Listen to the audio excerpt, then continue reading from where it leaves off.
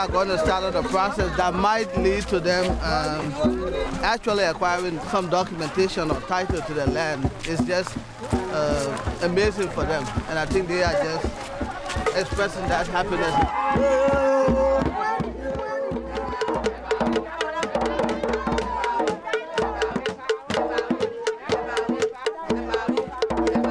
Considering that they made tens of millions of dollars from logging in this area, and you can look around you and see the destitution, the type of poverty that people live in this area. You would never imagine that millions of dollars have been generated from timber revenue from this area, and none of that money has been reinvested into their communities.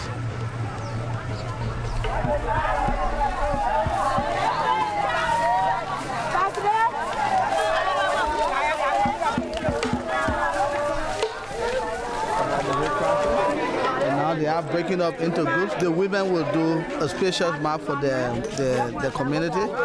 The elders will do one map, and then we bring all of that together in the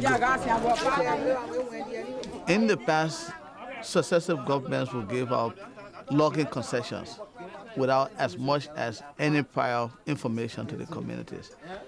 They will wake up in the morning and see loggers roll into the villages with bulldozers and chainsaws and simply stop by the chief and say, hey, we're here because we got a concession from the state.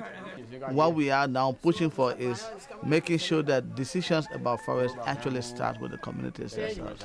And sometimes one of the reasons why we can tell the central government, say, you got to give the people authority over the forest, is because they're closer to the forest. So if anybody doing something that are not correct, they're easy, you know, to be able to put stop to it.